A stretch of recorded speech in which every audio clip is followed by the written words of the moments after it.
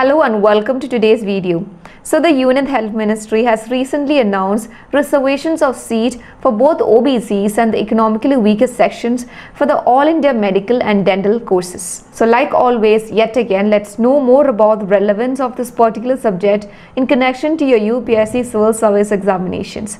So this comes under your GS paper 2 Social Justice and Governance, which is social sector and social services, education and health related issues, and government policies and initiatives. So in the last 6 years, we can find is that the seats for the MBBS courses have drastically increased to almost 56%, and that for the PG courses for almost 80%, which is almost 180 new medical colleges has been established, and now the country has more than 500 medical colleges. And yes, of course, even the government colleges are also included under, which is approximately around 290 numbers. And medical education is a bedrock on which the needs of human resource for health, one of the major building blocks of any health systems, are met.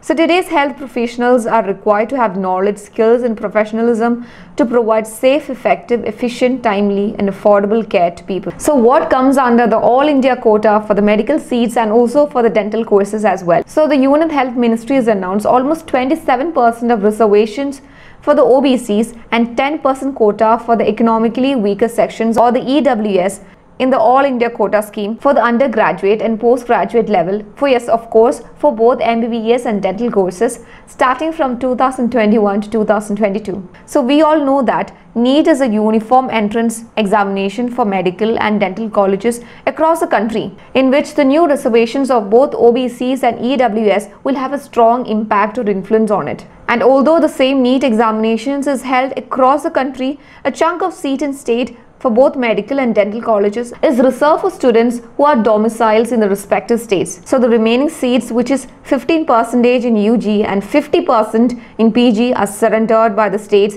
to the All India quota. And this scheme would benefit almost 1,500 students under the OBC for the medical and 2,500 such students in post-graduation and around 550 in the EWS students in the MBBS, and around approximately 1,000 such students in the post-graduations. So the OBC students from across the country will be able to take the benefit of this new scheme and policy. And this being a central scheme, the central list of OBCs shall be used for this reservation. So when the question arises of how the present reservation scheme came into being, I think it's pretty much important for us to go back in 2007 when there were no reservations as such. But in 2007, it was the Supreme Court who introduced the reservations of 15% for STs and 7.5% for the STs in the scheme. And with the central education institutions, the Act became effective in 2007. And providing for uniform 27% reservations to the OBCs, the same was implemented in the all central education institutes. But however, this was not extended to the All India quota seats for both state and as well as for the center medical and the dental courses.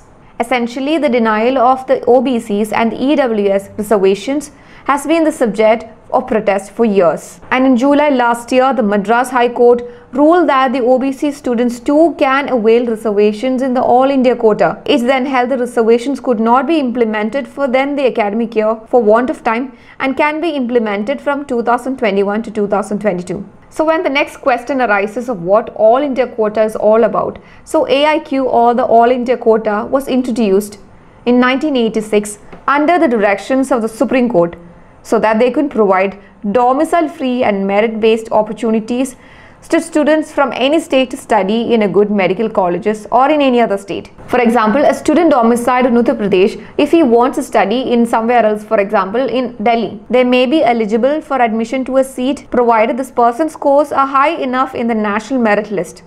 And if this person's score is not good enough for the AIQ or the All India quota, there still may be some hope for under the state quota in their home, which is the domicile seat. So when you're wrapping out, we should understand that all the deemed and the central universities or the ESICs and the armed forces medical colleges, the 100% seats are reserved under the All India quota. So that's it for today's video. For more such videos, click on subscribe button and watch the other videos.